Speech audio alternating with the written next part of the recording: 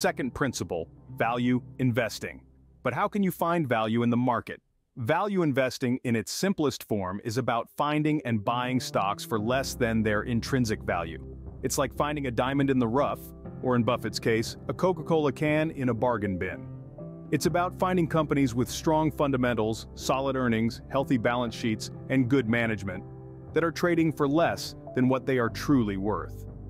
But how did Buffett, the Oracle of Omaha, approach this? Well, he wasn't just looking for any undervalued stocks. He sought out companies that he believed were fundamentally sound and had a strong potential for growth. He didn't just buy a stock because it was cheap. He bought it because he believed in the company's long-term prospects. He once said, "It's far better to buy a wonderful company at a fair price than a fair company at a wonderful price." That's value investing in a nutshell. Finding these undervalued stocks requires research and